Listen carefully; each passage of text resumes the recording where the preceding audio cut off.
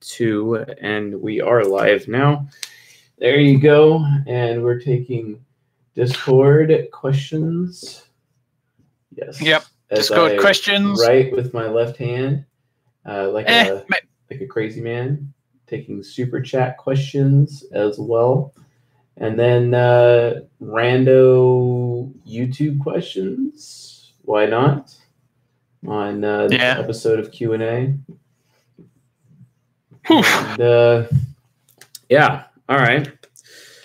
Lead the way, Mr. Jab. Lead the way, good sir.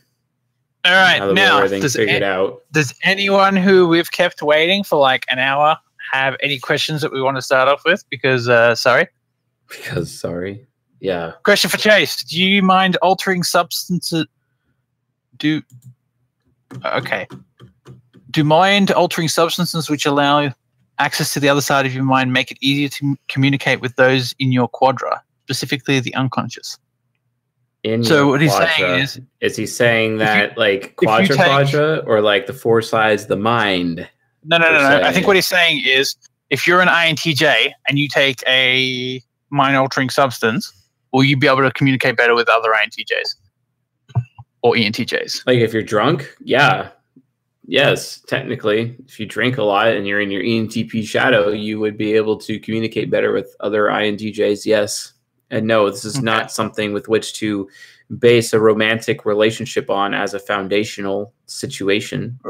Right. It's not going to be good. Yeah, it's like, oh yeah, we're definitely going to get a little frisky this evening, but sure, let's make sure at least one of us is completely plastered first. Yeah, that's really something great to build a relationship on, you know. Yeah. Yeah, so definitely not what I would recommend at all. So yeah. Okay, any other questions before we jump into the backlog we have? Oh, here comes Amon. Here it comes. Oh, here we go. Here we go. Here we go. Oh, okay. Oh, just the smartest comment. Yeah, just the smartest comment. Yeah, very, very good. Yeah. Gotta walk it off on this one. Fair enough. All right. Yeah, we were worried. How's my day going? Your day going? My day is nothing short of pure insanity, as usual. So, yeah. Okay. Now, fair enough. Let's do some announcements. We have some announcements to make, don't we? We do? Yes, I think we posted a giveaway on Instagram and didn't tell anyone about it. So, yeah, that's right. We should probably talk about that. Yes, it will be. So we have a coaching giveaway on Instagram right now. All you have to do is like the post, be a follower of the Instagram profile, and leave a comment in said Instagram post. It is there, free coaching giveaway. We're not going to force you to be like on live television for it or nothing. It's just, standard private coaching-esque thing. And we're going to be doing it, announcing the winner. I think we're announcing it tomorrow or Saturday, one of those 2 days. Within the next 2 days, it will be announced, and we'll get that scheduled and definitely do that session for you.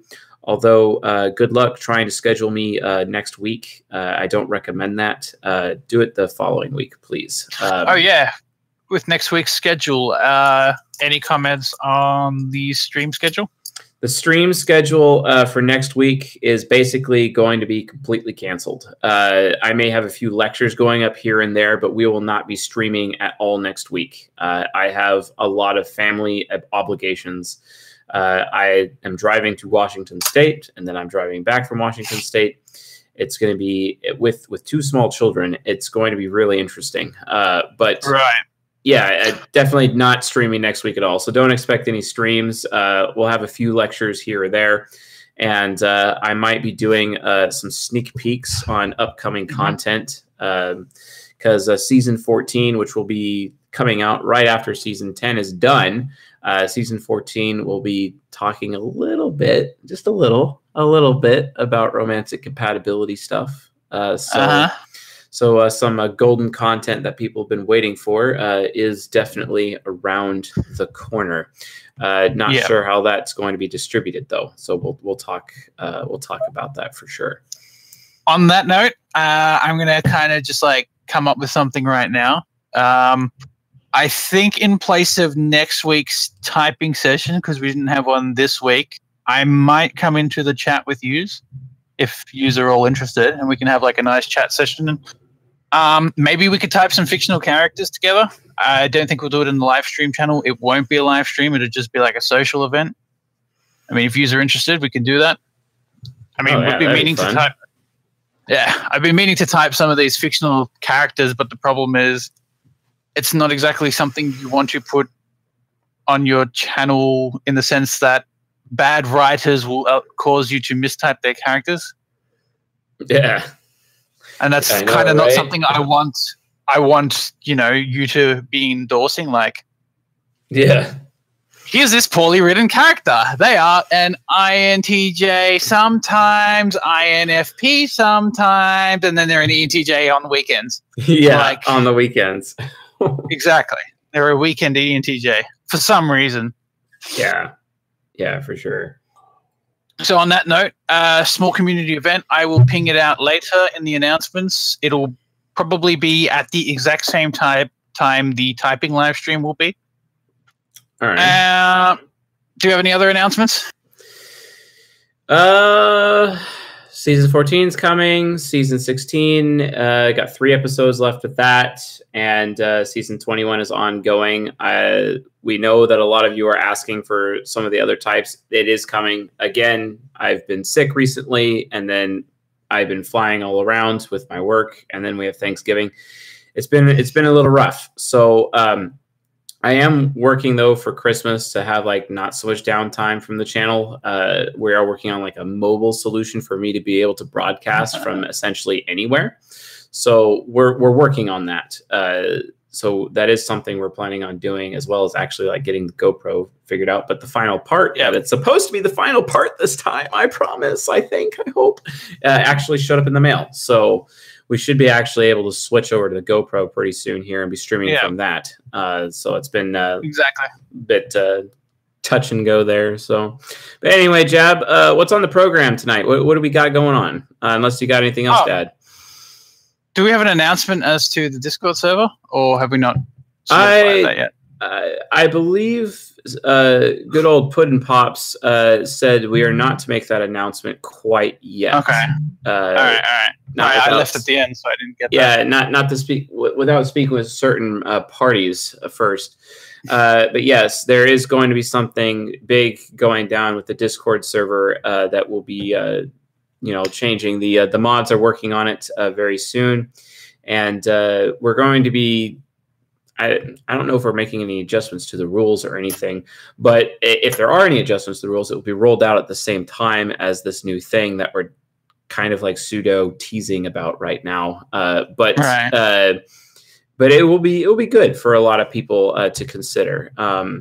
Potentially we may see some old faces from back in the day back on the server. So just throwing that out there. We are discussing things, so we'll get right back to you on that. So Mr. Jab, yep, let's fire it up. The questions now. Okay. Now I'm pretty sure this is just a yes or no question. Will you do a series on the best ways types learn from each other / teach each other? Wow, that's a great question. So I think this is the mentor-mentee relationship between the types. Yeah, hold on. Let me actually open up my Trello here and go to my lecture ideas request card. And what was the question again? Just want to go through my list. It was to do with the series on the best way types learn from each other. So the mentor-mentee relationship between types. Oh, yeah.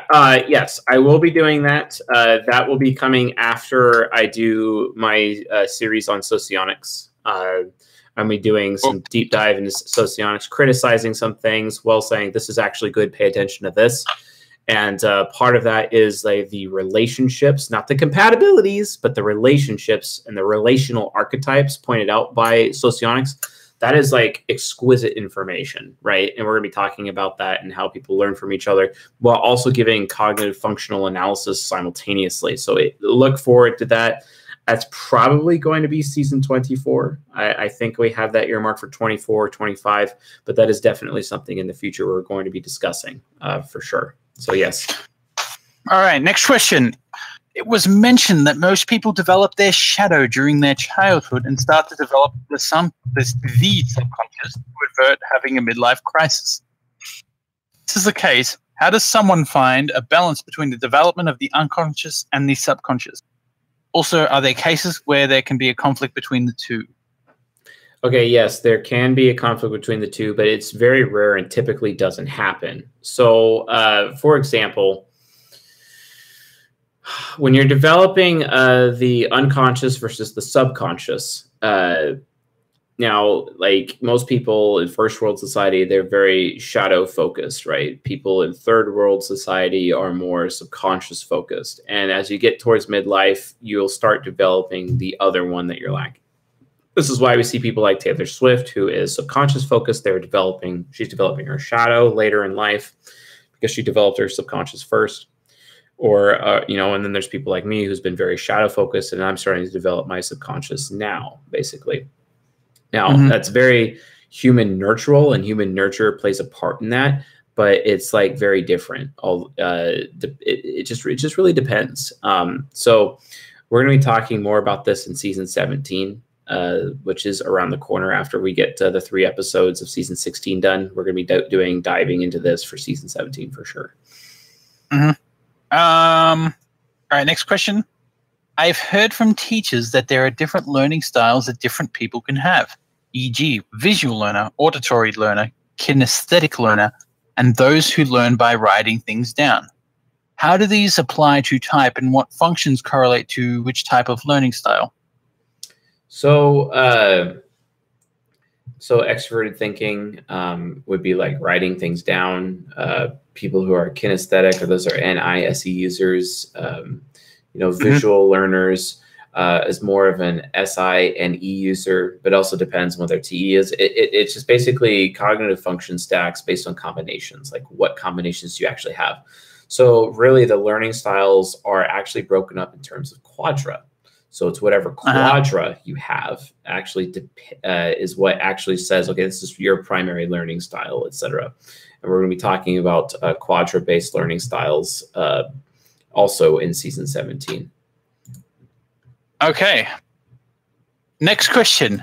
Can you make a Twitch channel so I can use my Twitch Prime subscription on you? Yes. That is coming. We're going to be rolling out simulcast for live stream, where we will be live streamed on multiple areas and places on the internet simultaneously, and not just YouTube. We're going to be like literally everywhere. So, like literally.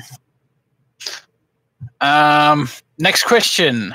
From a TI hero perspective, in the movie The Matrix, when Morpheus says the Matrix is a prison for your mind, do you see that as having meaning for how TI Hero can address TE Nemesis? I hope I got that right. Thanks. TI Hero. Yeah, well, I mean, it can be. You could also make the argument for the other way around, TE Hero versus TI Nemesis. You could make that same argument, basically. Yeah, I mean, it's more of like, Remember, we just did season 16, episode 5, where we talk about how you want to make your nemesis like the ally of your hero function, essentially. And when you're doing that, it's not necessarily being in prison, but if the nemesis is opposing the hero, if it's in opposition to it by being like a villain, basically, when it is the villain in opposition of hero, it can create a prison for your hero, essentially. Or vice versa, or your hero can actually absolutely annihilate or dominate your villain in such a way where that side of your mind doesn't even have a say, and then eventually that's going to lead to your demon coming out one day to basically break free or set things straight, etc. As a result of that huge amount of repression and whatnot. But definitely not something I would recommend for sure. Again, just season 16, episode 5, try to figure out what you need to do to get your nemesis function and your hero function working together and dealing with external forces instead of like being against each other and eating each other's throats with internal forces, essentially. And that's what I would recommend. Okay.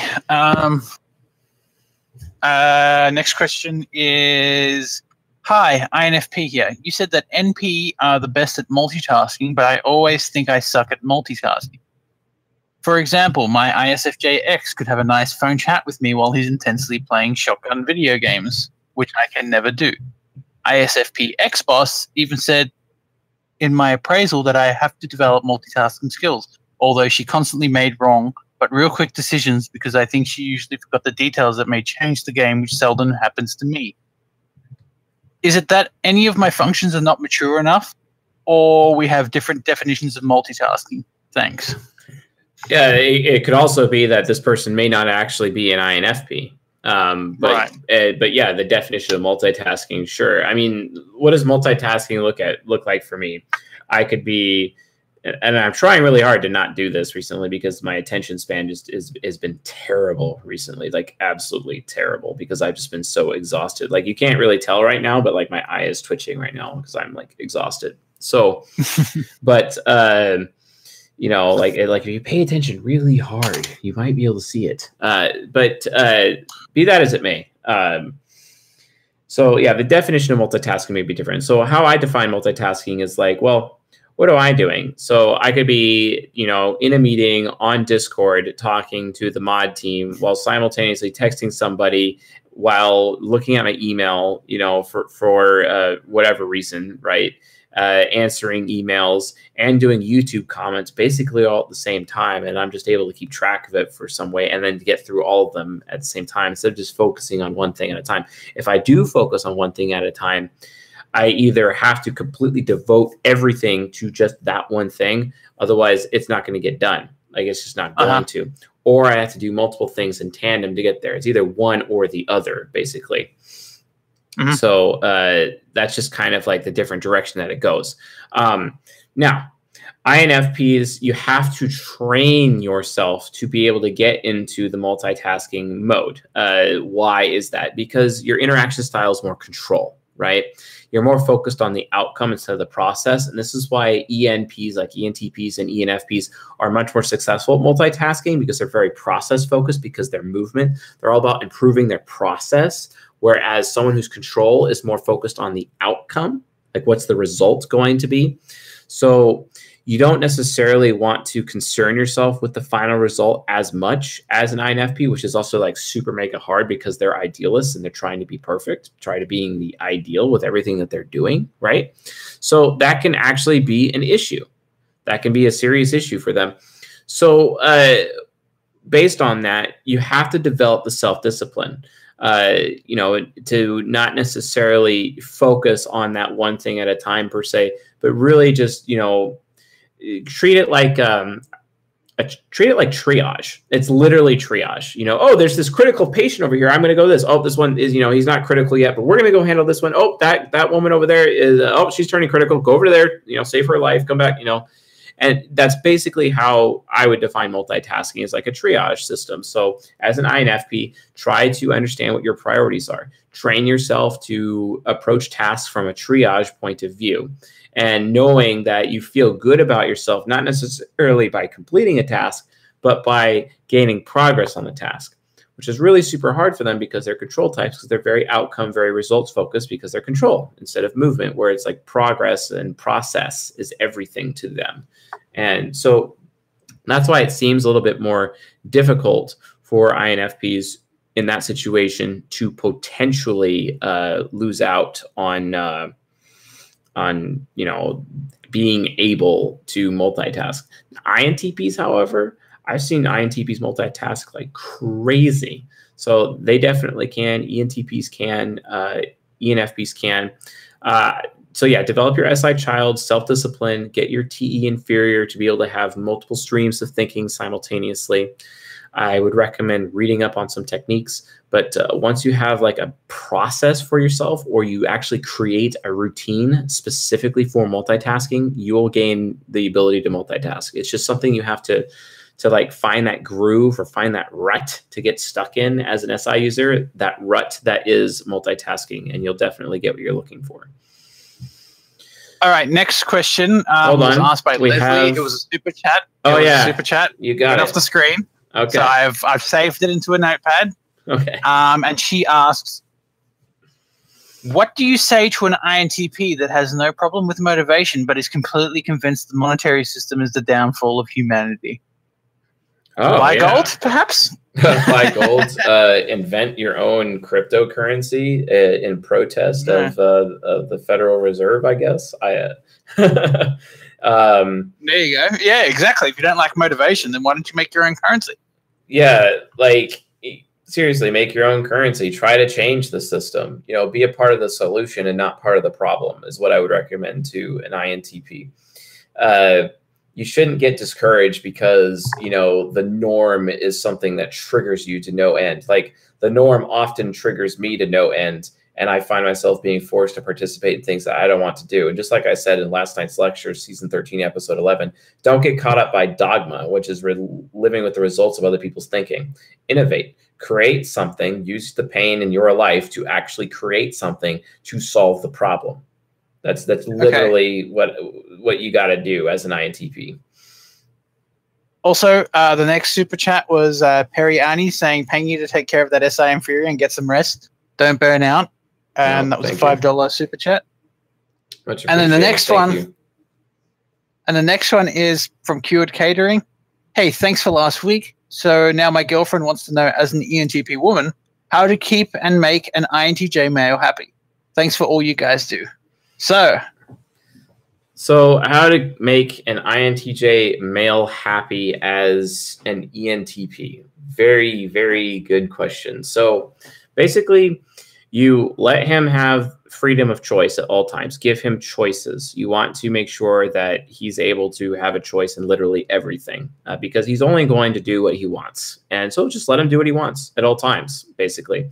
And usually he's not going to want to do the wrong thing. And if he does, you can call him out on it. And then all of a sudden he won't be wanting to do the wrong thing anymore because they realize that's not something he wants to do because you're going to call him out on it, right? He'll ask you what you think. Tell him exactly what you think without holding back. Just tell him the truth. Like, don't temper your edge. Be as edgy as possible and be willing to stab him if you need to, verbally or otherwise. You know, not like with an actual knife, please. But yeah, like hold him accountable. Tell the truth because it's a breath of fresh air to the INTJ. The INTJ appreciates the harshness and the edginess. Just tell it to me straight approach that an ENTP would have. It's all about tell it to me straight, right? So that's kind of, you know, from that approach. Also, seek to like take care of him, like make him feel good, cook him something, you know, do your duty around, find out what duties are, find out what duties he would want you to have and commit yourself to doing those duties. If he needs you to dust in the house, then dust. Or dust his place or whatever. Fine. You know, if he needs you to do the dishes, volunteer to do dishes. Just do what you should for his sake, right? And, you know, make sure it's not a covert contract. Make sure that you guys understand, you know, what the roles are in your relationship. That way you understand specifically.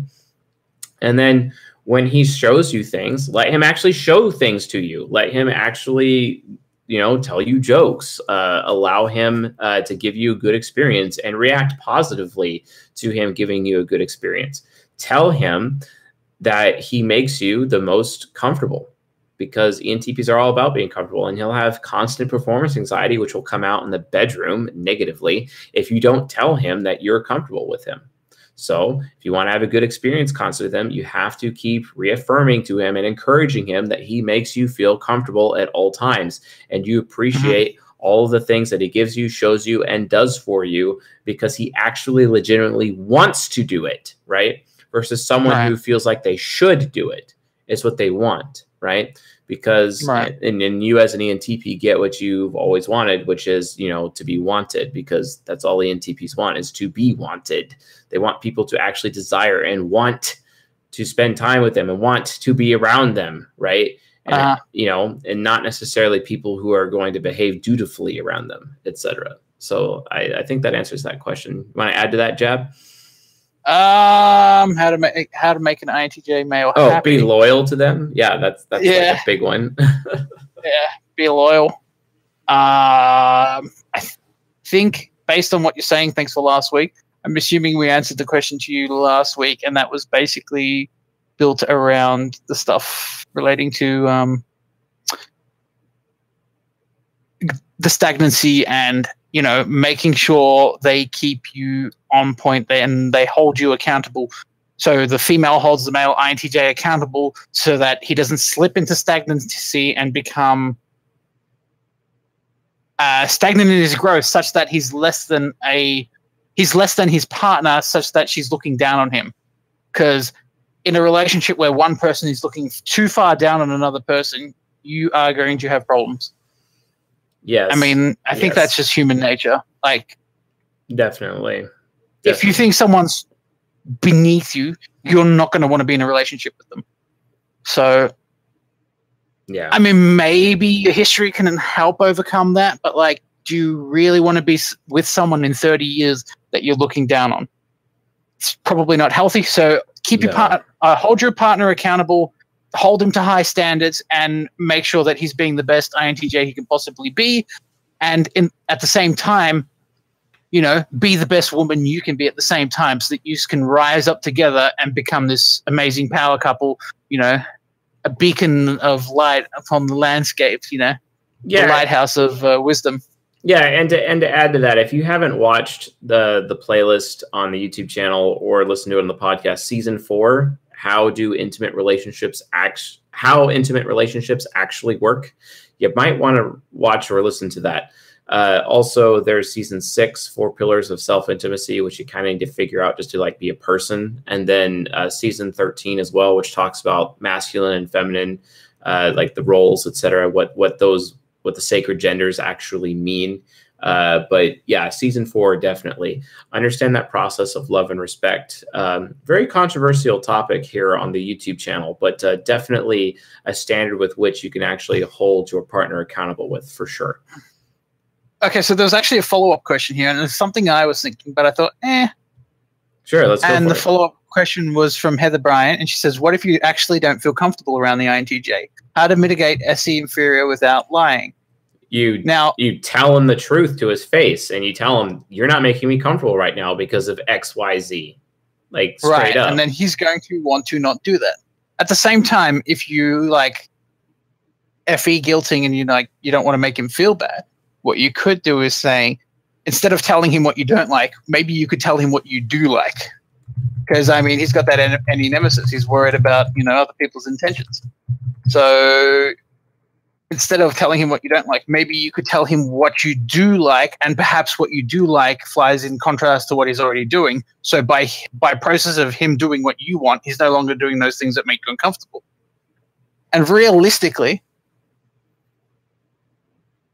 an INTJ with SE inferior is going to be insecure about making you uncomfortable, so he's probably going to see it. Yep.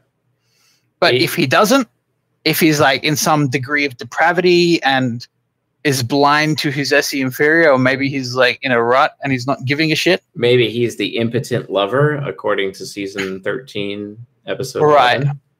If he's that, you have your two methods. You either you be direct with him and tell him he's being a piece of shit, or if you want to try the softer approach first, you could say, I want you to do this. Like, exactly. And what you want him to do is in the face of, so if you tell him what you want to do and he does what you want to do, that needs to be something where he can't simultaneously do something he doesn't like, that you don't like, that makes you uncomfortable. So, yep. I don't like you brushing, instead of saying, I don't like you brushing your hair that way, why don't you say, I want you to brush your hair this way? Yep. I mean, okay, let's go to the next question. Oh, sure. Wait, there was a $2 super chat without any message. Thank you, Sarah Robin, for the $2. Yes, thank you. Thank you very coin much. Operated here. Jab is coin operated tonight. Yes. I mean, that's a lot funnier in Australia because we actually do have $2 coins, but whatever. Oh, yeah. Gotta have those loonies and their toonies. Exactly. So let's go on to the next question. The Canadians down under. Sorry. Exactly. Not really. Australia is basically America down under. New Zealand is kind of like down under Canada. Oh, I had no idea. Fair enough. Yeah, exactly. Next question. Hi, Chase. I have an ISTP mum who constantly abuses my ISFP sisters and my child functions. She also triggers my ISFP sisters if I hear her a lot by making super insensitive jokes. Now my sister hates my mum. What can I do to improve the situation? I tried telling her directly, but she snapped and said no one was supporting her. Okay, so one of my very close friends is an INFP, and he has an ISTP dad, and they're all like introverted perceiving types as children, and they all have the same struggle with an ISTP father in that situation. And basically, they're asking me like, "Hey, what do I do? What do I do?" And I'm like, "Yeah, get away from your father as soon as possible. Like seriously, get away. Get a job, move out." Be away from your family so that you can be who you are. And then as a result of you being on your own and demonstrating and proving to your family that you can be out on your own, then at that point, they will respect you. And then the relationship will get a little bit better. You're developing your subconscious, you're developing your shadow and maturing, which allows you to cognitive transition when you're near that parent that's causing problems. Very important. If you're not able to get a job because maybe you're like underage or something like that, then get involved in extracurricular activities as much as possible, just so that you don't have to like actually be at home. So that's what I would recommend in that situation. Right. For sure. To put it simple, control your environment. Yeah. Because I mean, at that point, you're at risk of being stuck in your shadow in a very negative way, like I was when I was growing up. So, all right. Next question is, can social engineering cause damage through cognitive dissonance? As ENTPs, we don't seem to have that issue because of the lack of sincerity, but I can see other types potentially stressing themselves out, emulating types to social engineer. Is there a solution to this? Yeah, it's kind of interesting. I had an INFP tell me today that she wasn't fake at all. And I'll be honest, I was kind of taken aback by that because I'm like, what are you talking about? You know, but they're like, well, it's so stressful for me to be aware of what other people want and then adjust myself based on what other people want. And I'm like, but you do it all the time anyway. You naturally do it. You just have to like be okay with doing it. Don't feel bad about it. It's natural. Remember, all manipulation is not necessarily a good or bad thing. It's a neutral thing, right? There is no good or bad attached to it. It's how you use it at the end of the day.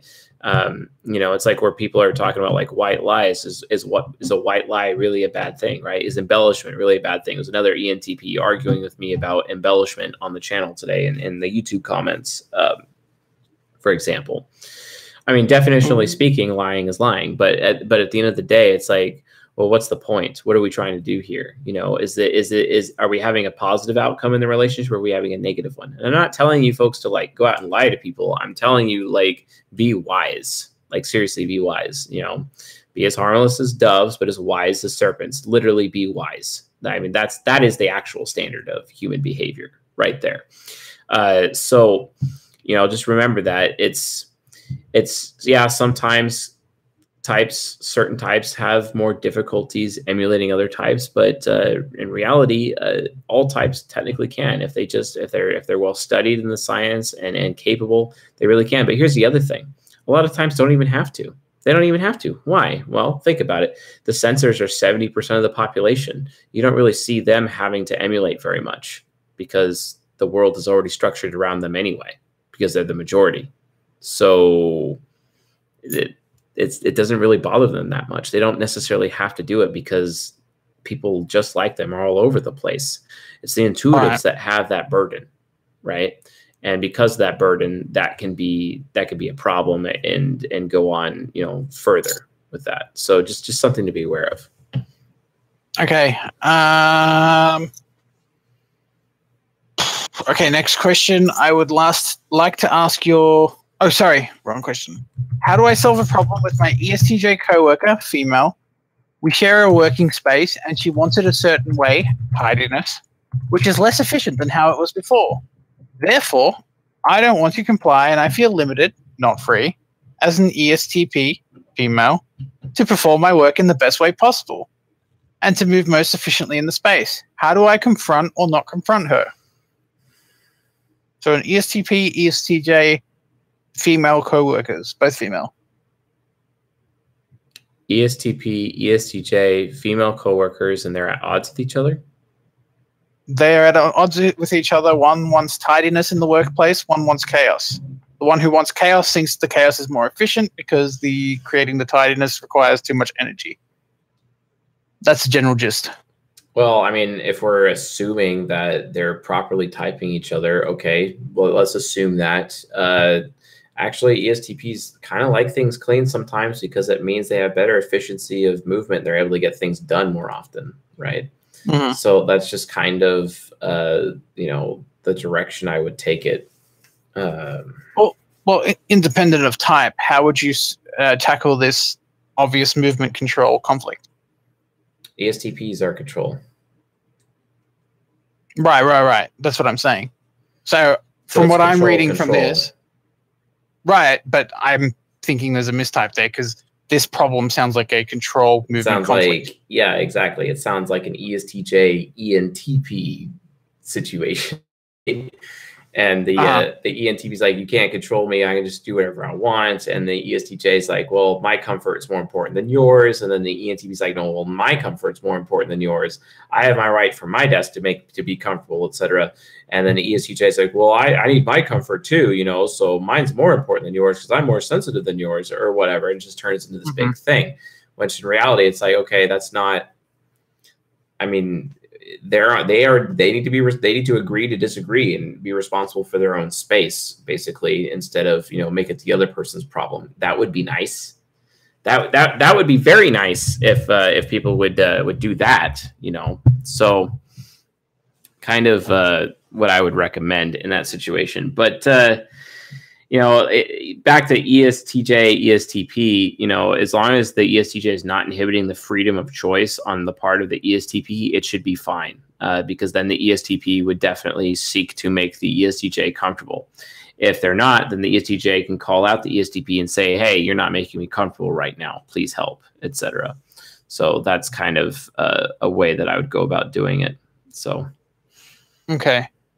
We got a super chat question from Leslie Miller. All currency is made from debt. It is slavery. I don't desire to join any cycle of withholding technology and destroying the planet.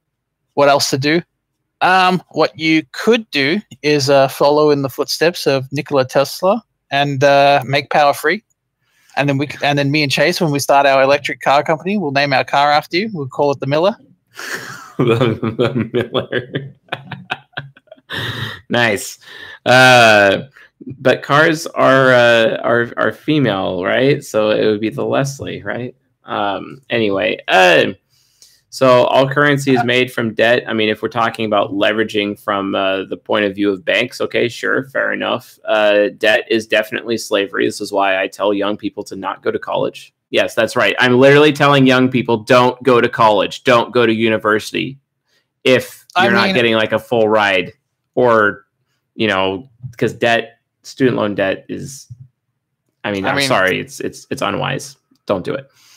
I've got some anecdotal evidence on my part. I mean, look at me. I got a master's degree in chemical engineering, and the job market's so dead I can barely find a job. So I basically spent 5 years of my life to get a degree in a field where there's no jobs. And on that note, I have friends from high school who dropped out in the 10th grade who are now earning six figures doing tradie jobs like plumbing or laying bricks.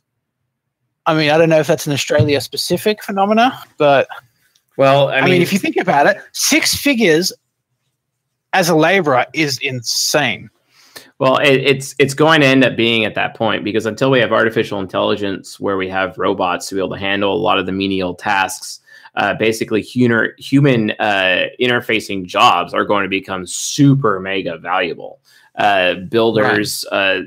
Those types of things, they're going to be insanely valuable. valuable, like even masseuses, right? Or anything that has to do with the hands. SPs and their types of jobs are going to be insanely valuable when we get into the nano age, because a lot of people are just not going to have the skill sets anymore, right? And their skill sets are going to be really important. And all of a sudden, apprenticeships are going to be the most important thing, right? I'm sorry, the old paradigm of how things have worked is over. It's already completely over. Everything from the 1900s, from the GI generation all the way up to the Gen Xers, is completely gone.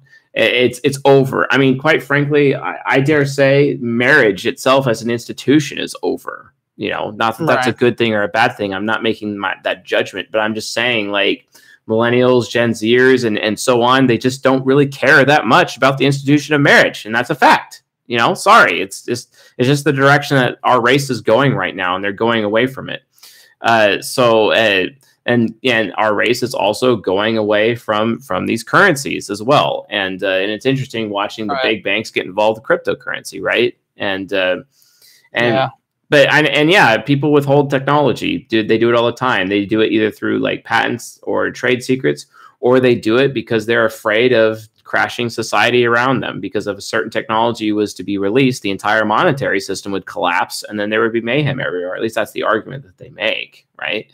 So, from my understanding of the field, it's not so much that, it's suppressing technology so as to not kill your sector. So I've heard rumors of safe fossil fuel companies buying up patents relating to renewable technologies and then just like shelving them and not developing them, so that they don't invest in their demise, so to speak. Right. But the problem with patents is they're only usually 25 years, with the exception of a few extensions. So, I mean, in the long run, I mean, it's for the most part a short-term problem, but in the span of humanity, I don't think we should be so negative towards it. All right, we got another super chat question from Perry Annie, and he said, "Do you think the four sides of the mind? Do you think the four sides of the mind and how they conflict is how our true self innately ensures growth? Because without the growing cognitive system, entropy would take over and the self would stagnate." Yes, absolutely. The answer is yes. Growth through conflict, growth through suffering, growth through pain, growth through confliction, being conflicted, self-confliction. Yes, absolutely. The four sides of the mind definitely do start off in conflict, but as you learn to develop them and master them, not necessarily control them, but more about mastering them instead of them mastering you, or at least them mastering their corner of your mind, their corner of your soul, basically, and having dominance over that area, then you're actually able to, become something more. Like an integrated human being, is able to access all four sides of their mind instead of just having them bleed out here and there. And, for whichever situation, that's like, I guess, I mean, I don't even want to say Ubermensch, but I mean, it's pretty dope. Right. So, but yeah, the self would stagnate. And it is very interesting that Periani, and I know Periani as, he's a very concrete individual, and for him to be talking about these abstract concepts like that, it's really dope. It's just really goes to show that his subconscious is actually pretty well developed, which I find fantastic. But the concept of entropy itself actually taking place within the human soul and potentially causing stagnation and ultimately death of the human soul itself is exquisite. And, whereas we have like basically something similar to magnetic polarity, existing, the same things that holds atoms together is the same things that are literally holding our mind together. Right. And keeping the four sides of the mind, either at bay while simultaneously keep them in conflict for the sake of growth, ultimately leading to wisdom and acquisition of wisdom.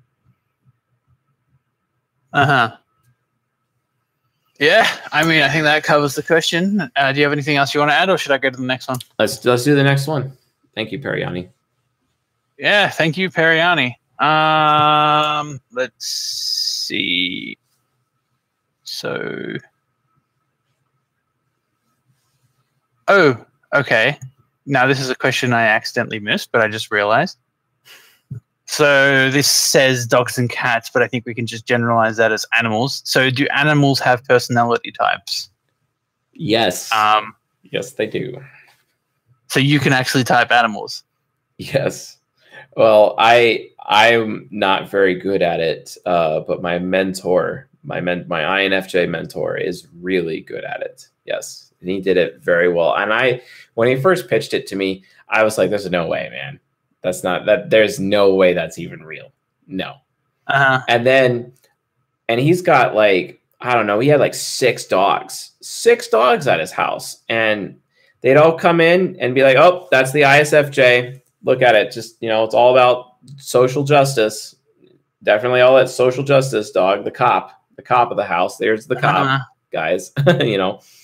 And then they had this Alaskan Wolf Husky, which was very ENTP-ish. And I'm like, oh my gosh. Yeah, it's true. It's so true.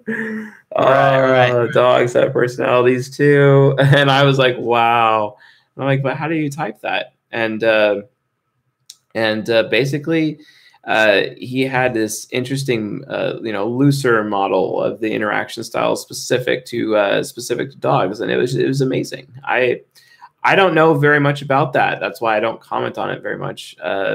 Maybe one day when he's willing to share that with me, or if I make some discoveries on my own, we'll definitely develop that out. But he went into that direction with animals, and it was exquisite and very well thought out and really well done. I was impressed.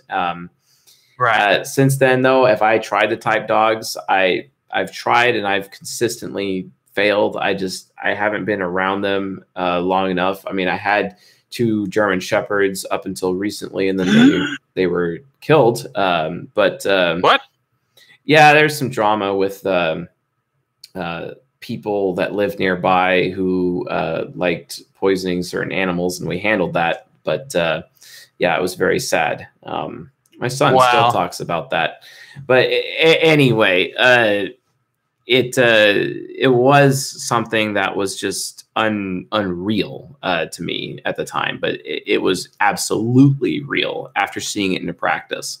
And I was very resistant for a while, but yes, absolutely. The answer is yes. Okay. I'm just going to quickly ask one from the chat. How, as an INTP, do you fall in love with the process? Motivation is hard because after conceptualizing it, the actual work to build it is monotonous. So the actual work to build it is monotonous. Well, if you are having difficulty with the monotony, then I suggest you enlist help, or at least assign the monotonous menial tasks to other people while you get focused on the bigger stuff. Use that ENTJ shadow and delegate accordingly. Like, seriously, that's what I would recommend you do. Right. Or spend time thinking about how to make whatever system you're designing or building more efficient so that there's actually less menial tasks. If there's more menial tasks, there's potential more points of failure within your system, which may indicate a potential flaw within your logic. So you may have to go back to the root of the situation and redesign multiple different ways just to test to see if you're actually wrong. But then you may end up making additional discoveries in your design and making something stronger. But yeah, nothing wrong with asking for help or delegating to other people if you have to. That's literally what Elon Musk as an INTP had to do when he, created PayPal and Tesla and SpaceX, etc. Right. You want to go to the next question? Let's do it. I'd like to ask your view between behavior and cognition. I think that our behavior changes a lot. Like, cognition is something like a blueprint. Our behavior can change, and we can behave like an INFP ESTJ due to some internal and external influences. But I think the way you think and you process information is something constant. Unless you study cognitive behavior therapy, I still cannot understand cognition. Do you think cognition can change? So this sounds like a nature-nurture question. Yeah, it does sound like a nature-nurture question. Yes, your nurture can change. Your nature can change up to a point, and then your nature can't change after that. It's usually adolescence is what the changes are, or there could be some serious trauma or head injury that could cause your nature to change after the fact, or even sometimes PTSD in very rare cases can also change your nature as well. But PTSD is also like, low levels of PTSD or just PTSD in general is also kind of how people develop their shadow as well, to be fair. So it all depends. It really depends. But yes, it's very nurtural based on that. Behavior can change if you're going to do a cognitive transition. So I recommend watching in season 1 the episode on the 8 cognitive spectra, while simultaneously watching the episode on the cognitive transitions in season 1, and then also watching season 17 when because it is coming out very soon, and you'll be able to get some of the answers to those questions. Okay, yeah, that's pretty good. Let us see. The next question. Do you know of any useful books probably written by NTJs? Yes, absolutely. Lean Startup by Eric Ries is probably the most important NTJ book I've ever read. Lean Startup. Lean Startup for entrepreneurs. Absolutely exquisite. It talks about the concept of the minimum of viable product, for sure. How does one gain access to their unconscious in a healthy way if the way to access the unconscious is through pain? I ran out of breath there. Say again? How can one gain access to their unconscious in a healthy way if the way to access the unconscious is through pain? The way to access your unconscious is through worry or not being worried, basically. The opposite of that, turning your nemesis function into your ally with your hero, to ally the hero to handle an external issue of some kind or threat or obstacle. That would be the best way to develop your shadow and use your shadow in a positive way instead of like a negative way. That's how I would go about saying it, for sure.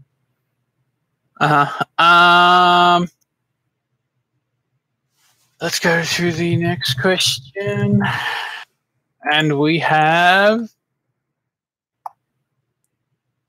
how do the classic temperaments, choleric, sanguinic, melancholic, sanguine, phlegmatic, yeah, sorry, these are, I only speak English, phlegmatic, connect with the 16 types? The classic temperaments, I would imagine that they attach to the, I mean, I would assume our temperaments are the classic temperaments. Like, right. Because Plato and Hippocrates and all those guys talked about them. You know what I mean? Like, how classic are those temperaments, right? Like, how classic is that? I don't know. I don't know per se. I mean, let me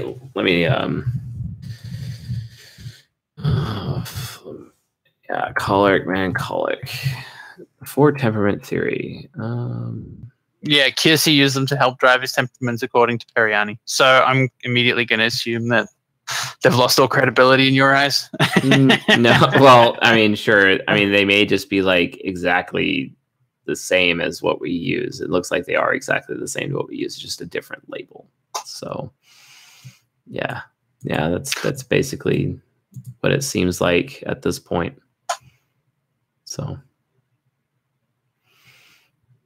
oh, and they also have elements attached to them. That's cool. I'll check that out. But from based on what I'm reading so far, it seems like they're directly, mappable to the temperaments that we are using based off of Linda Behrens and Stephen Montgomery. Right. So Sarah Robbins got a question. Exactly. ISFP here. I have had a hard time pursuing romance. Trusting isn't my strength.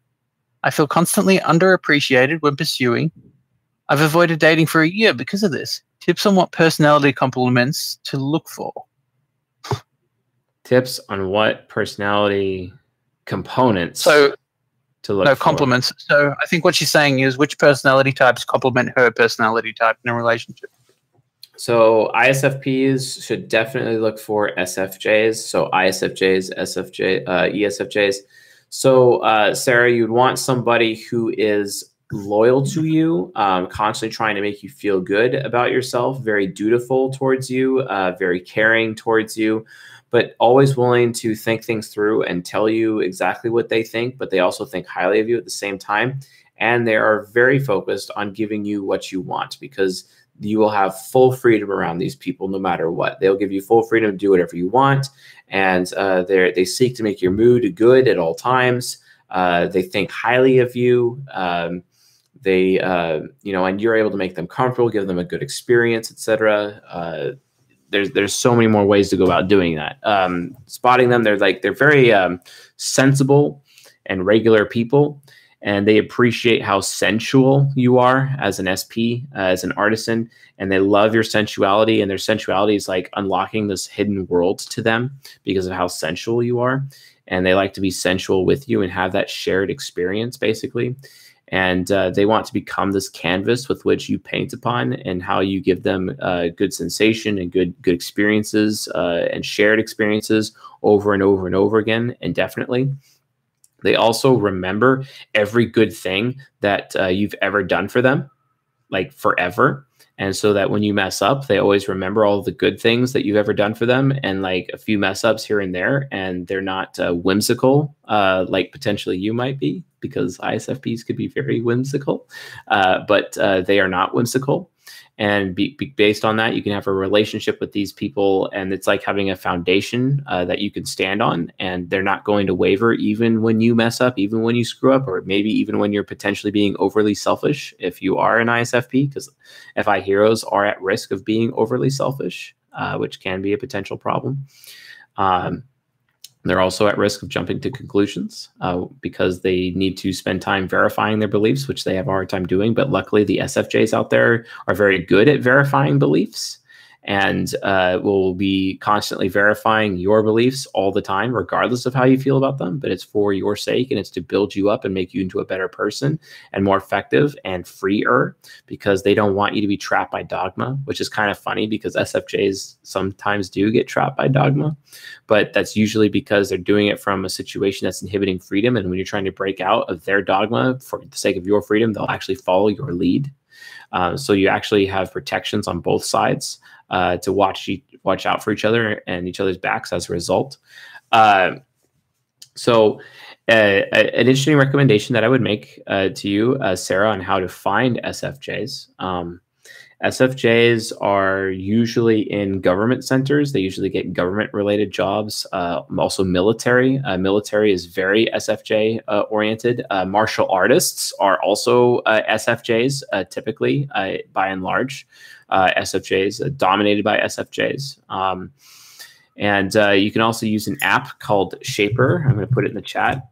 Shaper is kind of like this entrepreneurial-esque app where you're like doing skill matches with other people in your community, and you might be able to match some of your skills and some of your interests with people. It's not necessarily a dating app. It's actually an app to do collaborations for work and projects and entrepreneurship, etc.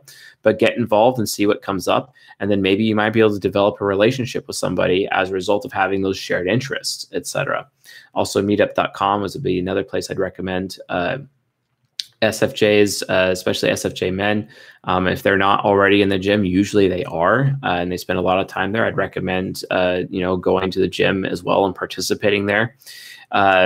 And because you have, ISFP, NI child, is not necessarily a bad thing for you to be the one to initiate with these SFJs when you identify them, because it shows them that you want them, and that's all they ever want. They want to be wanted, basically. It's very important to them.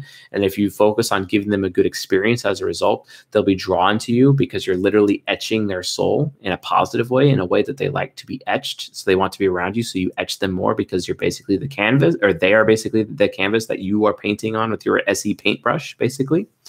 So that's basically what you would want to look for. Seriously, look into SFJs as much as possible, and kind of realize that like your ideal man would be more of an SJ approach, and just kind of go in that direction. And I think you'll definitely find what you're looking for. And they're extremely loyal as well. Very, very loyal. And definitely because of that loyalty, they're someone who is reliable and someone who can that you can depend on, especially when things get rough.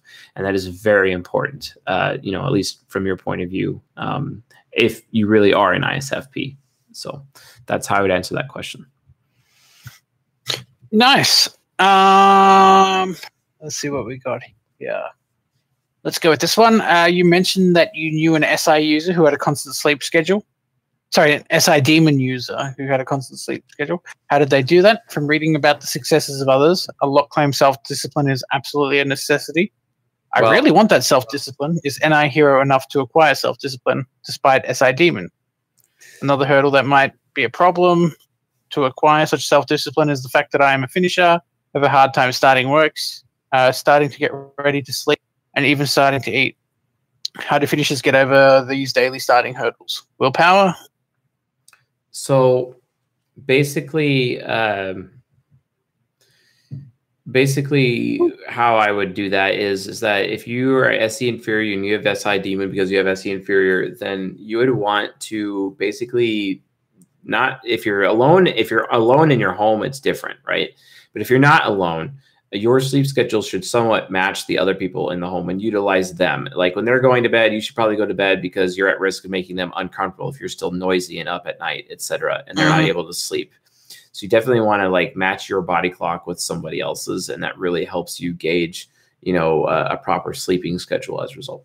If you're alone, that's where it can get really, really difficult. And in that case, you really want to get other people that you know that you're close to just hold you accountable. And it really becomes an accountability thing.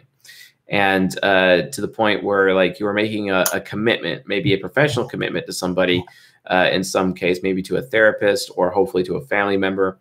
And you just don't want to let that person down if you have SI demon. And because you're not wanting to let them down, that'd be an issue. Another thing you could do is go to the gym at 5 in the morning. Knowing that you have to go to the gym and actually perform physically will force you to go to bed at the proper time because you know that you want a positive outcome. You're spending all this time and money and effort on it. So because you have that constraint, and that's what you actually want to do, then you're definitely going to seek to make sure that you're getting proper rest for that. Constraints like that are very helpful, or potentially a job, or potentially, other things. Fill your life with responsibilities that benefit you because you're being responsible. And then your sleep schedule will typically adjust specifically as a result of having those responsibilities. It's usually like INTJs or INFJs that are kind of aimless in the world, potentially playing World of Warcraft at all hours instead of actually, having a job or contributing to anything. Those are the INTJs that end up having really screwed up INJs that have really screwed up sleep schedules as a result. It's because they're not near somebody else that they're using as a standard, or because they don't have enough obligations or commitments to fill their time properly, to be responsible human beings, to be able to make sure that they're performing well enough at that point.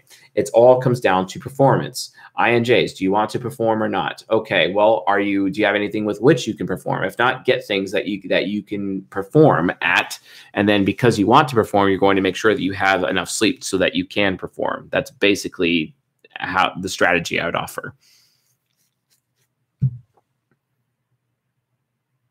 Okay, perfect. Sorry, I accidentally had my microphone muted there because I was drinking some water and I forgot to unmute it. So excuse the short break. Let's go on to the next question. Oh, yeah. Before we go into the next session, TLDR, what Chase said, develop yourself a routine. All right, now let's go on to the next question. Do you think personality type could dictate pain tolerance? If so, yes. Which types do you think would be the most and least tolerant to pain? In other words, which types are the most and least stoic?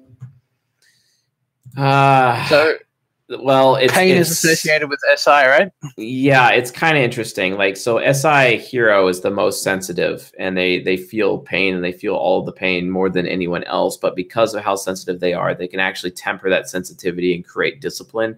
And that means that they can eventually take all of the pain that they possibly can. Right. And, so they start out, super mega sensitive, but as they get older, the higher SI users, they actually end up becoming more stoic and more disciplined. Whereas the other way around with SE users, they may start out with not having as much, pain, earlier in life, but later in life, they end up becoming way more sensitive to it as the rest of the sides of their mind actually develop. So just be aware that that's a thing. So it's not with this one type, it's the standard here. It's more like, okay, are they starting out okay, yeah, they're starting out, then they're going to behave this way, and then later in life it's going to be this way because they're more integrated. They've developed the other sides of their mind more often. They're more mature. So, okay, perfect. So yeah, basically for the most part, SESI, strong SI can become a bit numb to the pain. So SI child and SI inferiors are incredibly vulnerable for the most part. Yes. Let's go on to the next question. How would an ISTP INFP romantic relationship work out? Also, how would an ISTP approach entrepreneurship? Hold on. So, you ask that again, please, in a different way. Okay, so if I'm an ISTP and I wanted my relationship with an INFP to work out, what do I do? What do I do? And what should I hold my partner accountable for doing? Well, you gotta make sure that she's comfy. You gotta make sure she feels good, and you always tell her what your intentions are at all times, and you tell her that you think highly of her, of course, but also at the same time, you don't want her to stagnate and get too comfortable, which is a huge risk with SI child. You don't want them to get too comfortable, which is pretty nice for SE parent to be able to handle and be able to parent their child. The problem is that it can kind of overparent and become like a helicopter dad in that situation. And then the INFP could end up feeling really disrespected and in that situation. So that can be an issue. So it really comes down to balance and communication. They are very compatible. They could definitely work as a relationship, but you want to have like some level of communication on both sides, because the ISTP is definitely at risk of overdoing and being potentially overbearing and too controlling. But the INFP could also be way too lazy and focused on their mood and only care about doing what their mood lines up with, which is super frustrating to an ISTP and would cause the ISTP to become ragey as a result. So it really comes down to communication and making sure that there's no covert contracts in the relationship as much as possible. It's super mega important in that situation. Beautiful. How would an ISTP approach entrepreneurship? How would an ISTP approach entrepreneurship? By creating things that actually help other people, creating tools, for example, like a new tool that doesn't exist anymore, that has never existed before. Utilize the ENFJ subconscious. Yeah, and mentor people, become a mentor, a skills mentor to help develop skills in other people and take on apprentices, etc. That is definitely how I'd recommend an ISTP approach entrepreneurship, like starting a YouTube channel on how to do proper landscaping, right? Start a YouTube channel on how to operate an excavator or use a various tool or pieces of equipment, for example, and have a podcast about it. The sky's the limit there. Read the book Crush It by Gary Vaynerchuk, which he's an ENFP, and ISTPs very much benefit from ENFP, so you'll definitely understand what they're saying. Read every book ever written by Gary Vaynerchuk and Lean Startup by Eric Ries, and then you're basically good to go at that point. So, okay. Next question is, which types are the most likely to be compulsive buyers? Which types are the most likely to be compulsive liars? NPs, all of the NPs. Yeah, with ENTP and ENFP being the worst. ENTP and ENFP. Oh, okay. So EMPs for the most part. ENPs. Oh no. If someone is stuck in their unconscious due to trauma and ingests alcohol, for example, which would normally cognitive transition them into their unconscious, if they were in their ego, do they transition at all? And if so, into what side of their mind? Whatever the source of the thing that is keeping them in their unconscious to begin with, when that's not, then they'll be typically in their ego. And they usually have to go back to their ego first to recharge before they can go into their subconscious. If they're around that situation that's costing them way too much trauma or difficulty, and it's even more alcohol, they could end up even deeper into their superego and transition to their superego. But they're not really going to be transitioning their subconscious from that location. Not really. Right. Question from Candace, and she asks, which types don't like to talk about their past that much or at all? SI Demon. Yeah, right? SI demon for sure do not like to talk about their past unless they offer it up themselves. If they're the ones initiating on it, then it's fine. But if you start asking the SI demon about their past without their permission or dig into it, they will freak out. It gets super major ragey and probably door slam you forever and never have anything to do with you ever again. So yeah, don't do Right. that. SI inferiors also usually don't like it if they are not comfortable with you. And it was difficult for me to tell the difference between SI inferior and SI demon. That's why I maintained that I was an INTJ for so many years, even though I really wasn't. I was just a shadow focused ENTP. And it wasn't until my mentor pointed it out and proved to me to my face and in front of other people that I absolutely was not an INTJ. There's no way that that was even possible. And that I was absolutely an extrovert. And he did this in a restaurant when that happened. I'll never forget it. It's a nice Thai place, actually. I really like Thai food. But it's it can get pretty rough. So basically, SI users who have a pessimistic standpoint don't really like talking about their past. Now, that's not to say SI parent, they actually do talk about their past a lot, so it doesn't really apply necessarily. And SI critic, they can talk about their past as well, but usually they don't want to. They're more interested in what you are doing because they're ISPs, basically. Okay.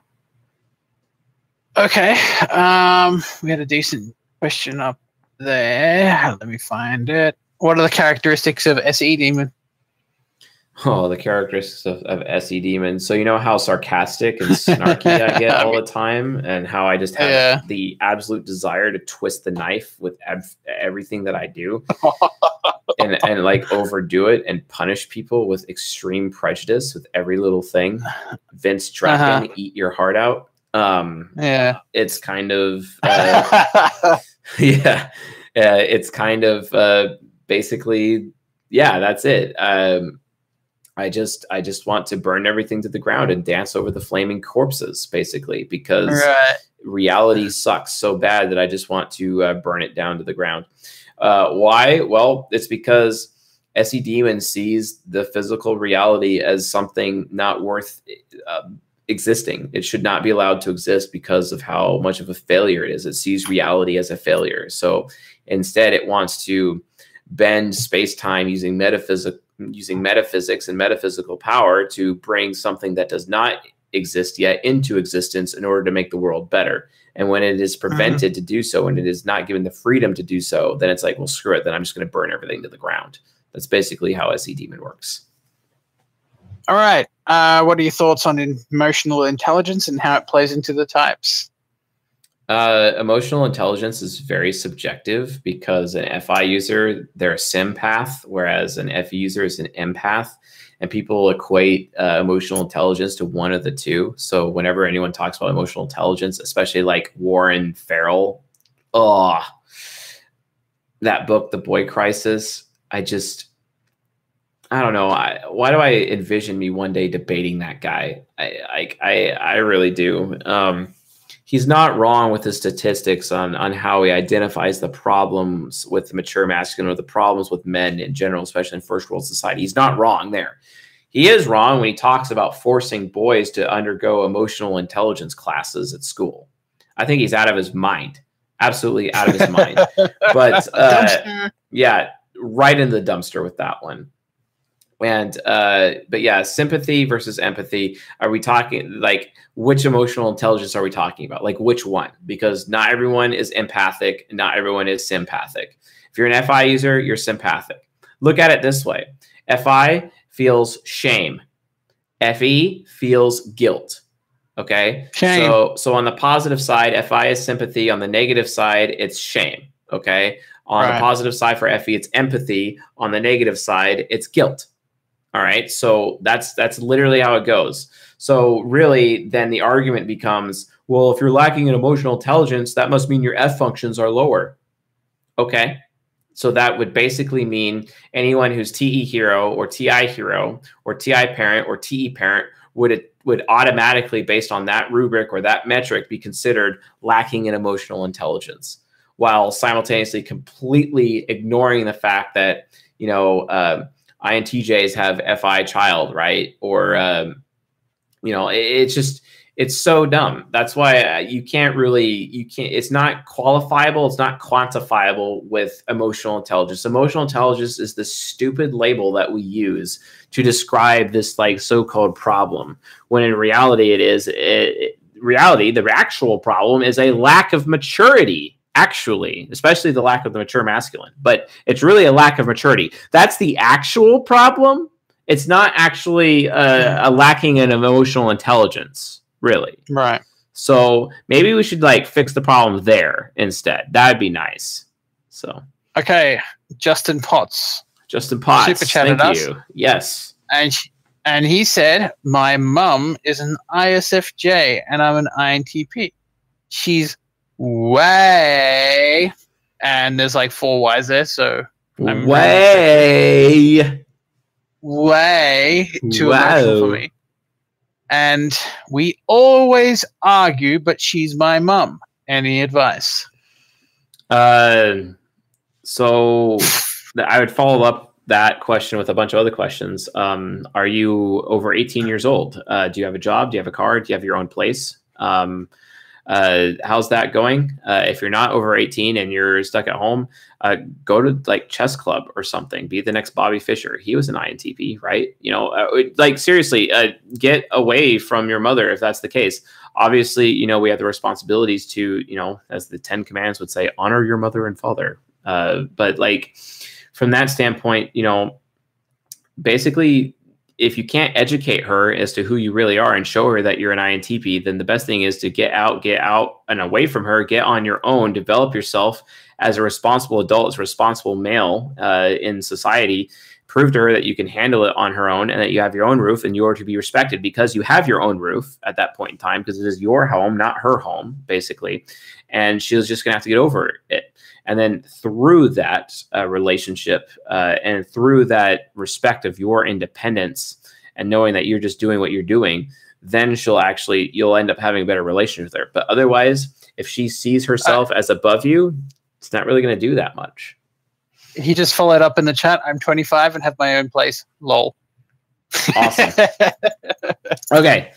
So based on 25 and his own place, so great. Read this book. I'm going to put it in chat. No More Mr. Nice Guy. It's available on my website. No More Mr. Nice Guy by Dr. Robert Glover. He's an ENTP, and he has a chapter specifically about men and their mothers. And what was that phrase he called it, Jab? What was that phrase he used? Being, it's like an adjective in there, being something to your mother as a male. Maybe someone in the audience can point this out. No, not subservient.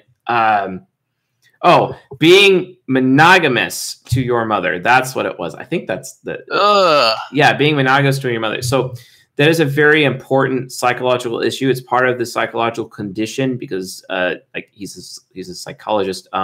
It's this part of the psychological condition known as nice guy syndrome. It is very important that you understand that. So read No More Mr. Nice Guy. After that, watch season 6 playlist here on the YouTube channel, Mr. Justin Potts, and use that in combination of what you read in No More Mr. Nice Guy. That will give you every tool that you need to be able to deal with your ISFJ mother. I'm telling you right now, I could go on and on explaining the solution, but that is the solution. Watch season 6 or listen to it and read that book. And the audio is like only 6 hours, and you'll like be an expert like instantly, and you'll know immediately what you got to do, with dealing with your mother. So in that situation, I hope that works out for you. Also, Mr. Justin Potts, we have an RNG group on our Discord server. If you join our Discord server, we'd really want you to join us. And Puddin' Pops is running that group. It's a men's group that we have. And we're dealing with these complex issues such as ISFJ mothers. I mean, I talk about mine all the time at the group. And I think we're actually having one tonight. But anyway, so that is a thing. So be aware of that for sure. Right. I think that might be Al Potsy. Oh, no, that's Robert Potts, actually. Different Potts. Ah. Okay. Who is also an INTP. Wow. Yeah. The POTS INTPs are taking over the world. Right. Okay. Somebody asked, is there another lecture on the mature feminine coming out soon? Yes, season 13, episode 12 is coming out very soon. I suspect it'll be out next week, and I'll be filming in a very interesting place when I do it. Someone asks, no way I can shut off my NE for a little bit so I can sleep. This is a INFP. Learn to master your circadian rhythm, good sir. If you need to learn more about circadian rhythm, look up the work of Jack Cruz, and also go to like fixyourgut.com and put in circadian rhythm and do what it tells you to do. That's what I would say to that. Yeah, that's a nurture issue, not a nature issue. So we got a question from Peter, but we basically answered this one. This is the first question. It's basically the same. Can SE DOMs recharge themselves through reading books? No, that's you need to share experiences with other people. That's what I would recommend you do. Be around people and share experiences with them. Now, if you are a TE child, definitely read books and potentially read while you're in a bar. So if you're like an ESFP, sure, that would work out. But if you're an ESTP, probably not going to work. But I'd recommend that you definitely read when you're not sharing experiences, unless, of course, reading itself is a shared experience because you're reading to somebody else. And that's a way to get away with both. So, right. Okay. Did you ever post the personality test that you've developed on the interaction styles? You mentioned it in How to Personality Type Anyone, and I can't seem to find it on your website. Yes, the test, it's coming. We ran out of money, and that's why it wasn't released. Yeah. So that's why we're also pushing to get the Patreon out soon so we can earn money to finish the test, so we can get it out to you folks and make it freely available to you. And then when the Patreon's out, the patrons themselves will be able to beta test the test before it is released to the public. But yes, it is definitely in development. We ran out of cash. That's why it was held up. So we apologize for that, but we had to make some investments in better equipment. And like, for example, like I need to get some soundproofing to get rid of this echo. And we almost got the GoPro up, and there's some other things that we had to do from a software standpoint to keep this going. But yes, it was a financial reason. That's why the test is not there, but it is coming. We have the basic logic done. I've seen the basic prototype for it, and we're going to be developing it further. And also we need to get additional transcripts out as well. And that was also a financial issue. So just please be patient with us. It is coming. We haven't given up on that. If I had my way, it would be out before the end of the year, but I'm not entirely sure we're going to be able to make good on that goal. So probably Q1 of next year, unless things get really good for us financially, then I'll fast track it as soon as possible. So definitely something that's coming. Right on.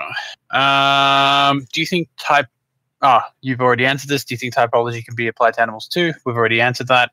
Already answered. How might types have changed over the course of history, and how are they likely to change in the future? In the past, would there have been less NTs and NFs, or would there have probably been the same proportions as there are now?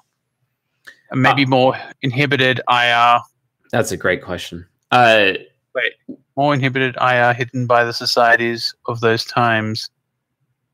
With technological advances in recent years and years ever moving forward, is there a chance that types like NTs might increase over the other more traditional types like SJs based on the future values and the needs of this future society? What a question. So this is a bit of a mouthful. So did you just read me a chapter out of a book, Jab? Is that literally what just happened right now? Okay. No, that's cool. I'll answer the question. So right. Well, the TLDR. I'll give you the TLDR. It's basically... you don't need to give me a TLDR. I know the TLDR. Okay. I'm doing it for the audience. Oh, okay, yeah, TLDR for them.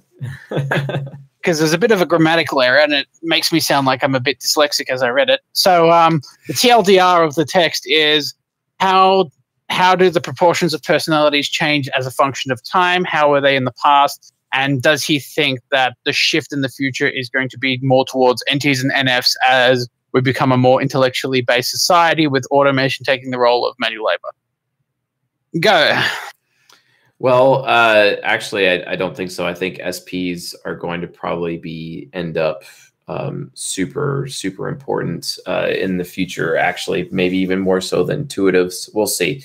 It might be NTs and SPs, the more pragmatics, that end up becoming more of a potential majority. But we really don't know for a fact. We don't know for a fact. We have a lot of working theories, but we don't know for a fact why the temperaments are displaced the way that they are, with 70% being sensors, 30% being intuitives. We just don't know. But we have an idea, like a working theory. And the working theory is that, you know, as human nurture is applied through various societal models, like, for example, Japan is a very NJ society, and the United States is an SJ society, and Australia is an SP society, for example. As Jab had pointed out, plumbers are much more paid and hireable than someone who has a chemical engineering degree. Right. So yes, Aussie land down under is definitely an SP society, but whichever these societies and their overarching temperament, that creates a human nurture area, and certain kinds of cognition are just not as available there. So like in Japan, you have way more NTs and NFs per capita compared to somewhere that's SJ focused, like the United States of America, for example. So that doesn't mean that they're still not going to be there. But if you actually look at subsets of various different communities, you'll see that some types have more dominance than others, right? And there's no real way to know what that was in the past. And because we don't have that, we can't predict that in the future. However, within probably 2 years from now, we'll have the answer to that question with actual raw data, that we will be able to do that and potentially predict how cognition is going to change in the future based on what's happening in the moment and based on all the data that we have archived. So that is definitely something that is coming, but we don't know quite about that quite yet. Okay. Let's see. What's our next question? Our next question is, where could I go to meet ESTJ women? Where can I go to meet ESTJ women? The number one place to meet ESTJ women is the gym, hands down. The gym? It's the gym, hands down. The gym. Yeah, the gym. And if not at the gym, then the beach. And if not at the gym or the beach, then on a boat or on a plane or skydiving or hiking or in Boulder, Colorado at the Olympic Training Center. Oh my. Beach volleyball. Yeah, that's where to meet ESTJ women. Okay. Let's go to the next question. Can you do how INTJs compare to ISTPs? You did a similar thing with ESTPs and ENTJs and ISTPs and INTJs. Compare which types? Sorry, and ISTPs and INTJs can look similar superficially due to the shared SE-NI axis. So this person's asking, can you do a how do INTJs compare to ISTPs video, since you did one between ESTPs and ENTJs? Yes, I will be doing lectures on those. I'm actually, as part of our Patreon offering, at a certain patron tier, we're actually going to allow people to vote eventually as to allowing patrons to vote as to what kind of content that they like to see coming out next in terms of the user requested content. And then I'll be producing lectures specifically to those. And those additional, what I'm calling them, like offhand type comparisons, because the type comparison videos I've done has been very specific. They have the same hero, or they have the same parents, or they're both NTPs, or they're both STPs, or they're shadow types to each other, or they're opposites to each other. You know, like there's always been a specific theme associated with the type comparison lectures. But the ones that are off on the side, that are kind of like, they don't really have that much similarities or they're in relation to each other, I just want to know the difference for the sake of knowing. we're going to be doing those a little bit differently in the future. So that's basically where I would go at it from there. Perfect. Let's see. Hi. What is the way different types show love or know they are in love? You talk about men having to be willing to take a bullet for the woman if they want to be intimate. I think that statement applies specifically to you as an ENTP and isn't general for most men, just to point that out. Is there any specific examples other than that? And how do women know/show this? You briefly said women can love any idiot, but it comes down to if she has respect for the man. Hope you can shine a light on this as it relates to types. Thanks. Kissy face. Okay. Can you copy and paste that to me in a direct message so I can read that? Sure. Without losing your place? Nope. What is the way the different types show love, or how are they in love? Okay. Okay. Yes. I'm actually answering this question in the romantic compatibility series, and I'll also be answering some of it in the sexual response series as well. We're actually talking about the specific sexual response of all of the types, and that will be coming out at a future date. And I don't want to spoil any of that, so I'm not going to answer that question directly tonight. Perfect. And even though I lost my place, I am back. Can you do the D&D alignment series for MBTI? Like how you said ENTPs were chaotic neutral or something. I can't remember. Thanks. Yes. We do have that. Let me go back to my lecture ideas and requests. We do have that already on the schedule. Definitely, but it's going to be a lot. It's going to be way beyond, because we're going to be looking at not just like people's egos. It's going to be really deep, because we're actually going to be looking at all four sides of the mind and what their specific tropes are attached to each of the four sides of the mind per type. So it's going to get like super mega deep on that. And I may actually bring in a guest to do those lectures with me. Yeah, because they're very much more expertise in the tropes land, and I'm more on the Jungian analytical psychology land, and it's going to be a fun collaboration. But that's definitely something to look forward to in the future. Ooh, this is a long one. Another book. Ooh, all right. Chapter of the book. Yes, I've got a book. It's got 16 chapters. Okay. So from the live stream, I am mulling over what seems to be like an out-of-place choice in your attribution of cognitive theory as evidence of intelligent design. There's a pretty huge void there. Lack of understanding shouldn't be used to prove or disprove anything, no matter how logical you think you are. Yes, that's true. That's a logical fallacy. Yes. The question here is, why do you even make that assertion? Isn't having a working human-based theory enough? Why add a wild extrapolation based on a wild deduction? I think there's far too many unexplored possibilities and not too much data to gain before being reasonably certain of intelligent design or not. Just wanted to add that I wouldn't ask if I weren't receptive to an answer. Usually, something like this would be where I nope out, but I respect your content, diligence, and unapologetically NT approach to discussion. For all the rants or tangents, I usually keep up 100% and don't mind at all. This was the first one where I mind. I'm too doubtful, suspicious of religious implications or motives. I will say the content you're providing is more valuable than that. Whew.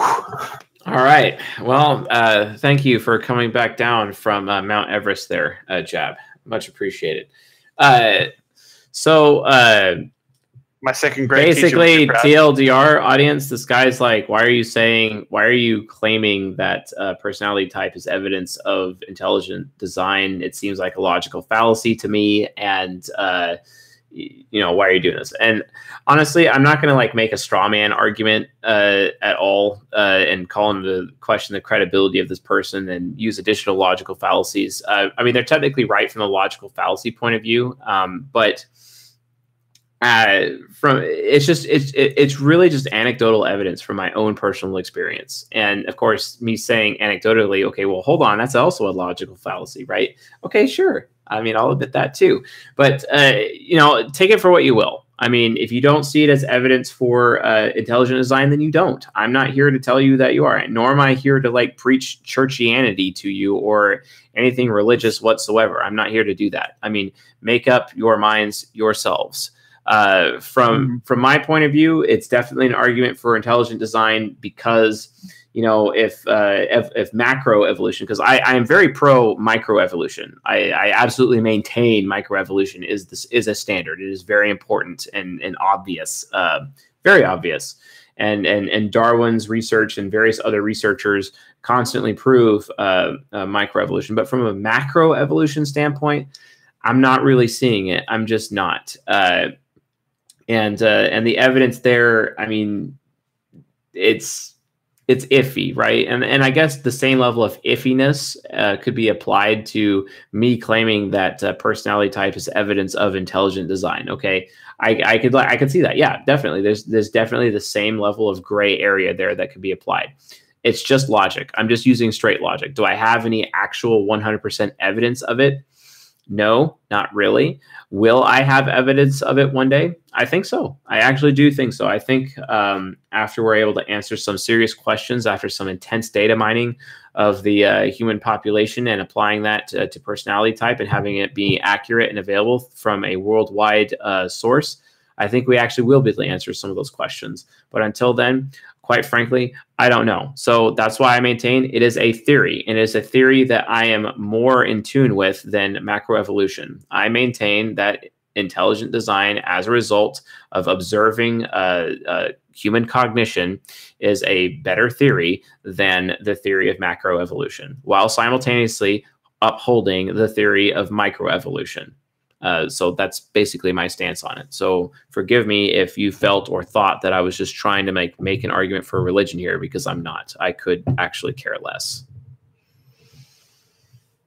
Okay. Well, I mean, I feel kind of good about this. You know, I'm putting my second grade education to test here, reading out these sentences out loud. Oh, yeah. Yeah, on Mount Everest, and you're probably heading towards, Kilimanjaro next, you know? Exactly. Next question is, do you have thoughts on whether the field of music therapy can be used as a way for people who are stuck in their unconscious due to trauma to recover? Music therapy is an interesting field, and I was curious as to if you thought it could have any practical application on the nature side, or if you believe it's more on the part of the neutral area. Actually, it's more on the nature side, yes. And yes, musical therapy is absolutely something I would recommend. You just have to be careful how you're applying it. When you're applying it to SI users are typically more skilled with violins, cellos, those types of instruments, even pianos, because it takes a lot of self-discipline and a lot of self-mastery to be able to master those instruments. Whereas SE users are more of a guitar standpoint, and their minds and their brains are wired differently. So there's different kinds of music for different kinds of people. So I recommend identifying what their cognitive stack is, what type of person that person is, and then applying the appropriate instruments and songs for musical therapy specifically to those people. And this is why I recommend consistently activities like capoeira as a martial art, because it has a lot of music and a lot of dance attached with it. And it actually is very therapeutic for a lot of people because it gets a lot of things handled all at once. You can have the dance expression, you can have the musical expression, or you can have the fact that you're taking someone down in front of the band expression. So it hits a lot of outlets all at once. And that's why I think capoeira is one of the most amazing forms of martial arts out there, because it's not so singularly focused and it has so many components to it, because it is a martial artist culture. Something I absolutely recommend if you are an NP, and also Right. Basically any type could technically participate if they wanted to, but it's really useful for NPs from a therapeutic standpoint. So yeah. Perfect. Okay. The next question is, what is the best self-discipline method for an INTP? What is the best self-discipline method for an INTP? Forcing yourself to get outside of your comfort zone and burning the boats while you do it, so you have no way of escape and you're absolutely forced to adapt. Force yourself to adapt to situations you've never done before or dealt with. Definitely. Perfect. They also ask if you can type Carl Jung and Freud, but that'll probably be an episode in the future. Yep. Thoughts on INFP, INTP relationships and ENFP, INTP. So basically the thoughts on NFP, INTP relationship. So not a relationship I would recommend at all. And everyone's trying to expect the other person to make them comfortable. And everyone's trying to get the other person to be motivated into doing something. Not recommended. So yeah, don't go in that direction at all. Please. Okay. How about ISTP, INTP relationships? Have we covered that? Yes, I think we actually covered that earlier tonight. Yes. Let's get close to wrapping up here, Jeb. Yeah, I was thinking the same. All right, I'm gonna do one more Discord question and then we'll answer a few YouTube ones. Okay. Okay. So how does mental illness present itself in the different types? Have we answered this one before? Like not today, but like previous Q&A.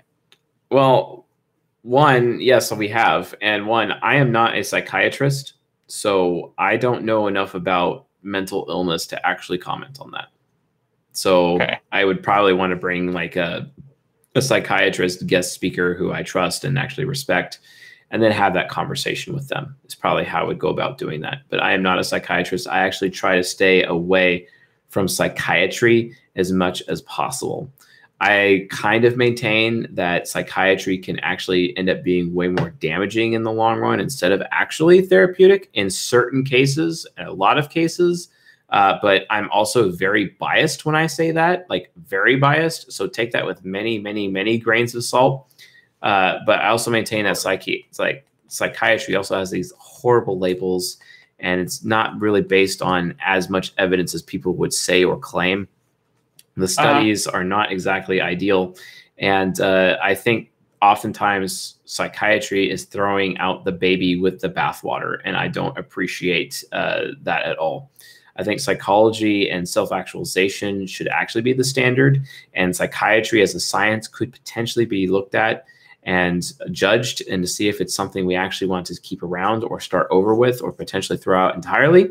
But again, I don't know enough to comment. I'm very ignorant there. So potentially I'd probably need to bring in an additional expert on that, or learn more about it myself. But yeah. All right. So have we got any YouTube questions? I'm going to pin that there for next episode. Have we got any YouTube questions? Do ENFPs do well as writers and IT-related work from Aman?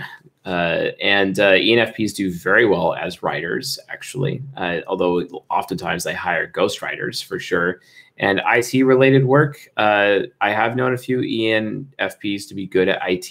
It just depends on the kind of IT that they're doing. If they're doing being like a cable monkey or a code monkey, definitely not something an ENFP I'd recommend them doing.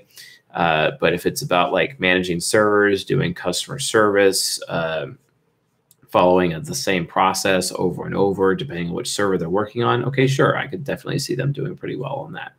So it just depends, basically. Leslie Miller asks on the super chat, what is the sexiest thing an INTP female can do? I think I can answer that one. All right, go for it. Be awkwardly cute. Yes, it's so true.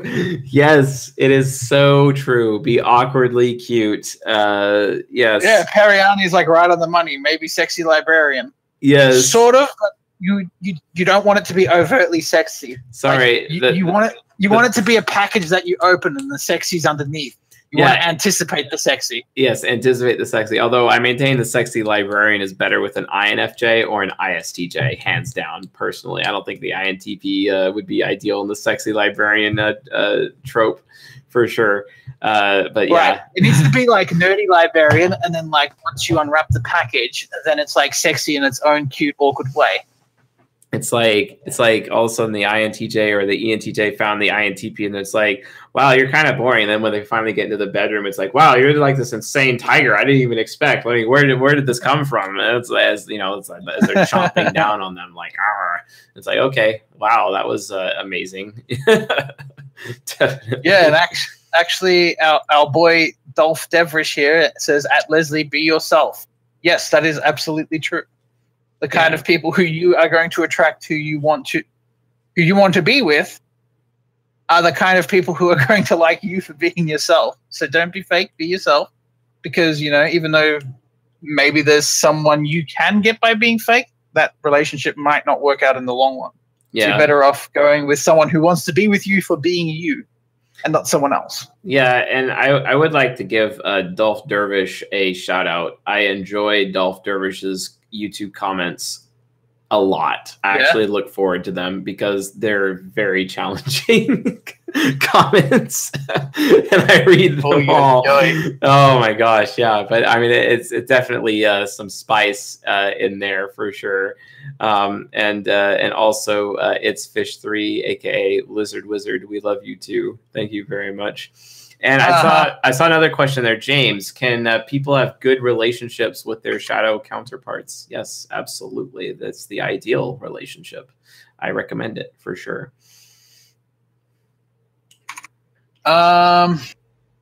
Anything else? Come on, throw some questions. Yeah, one more question. One more.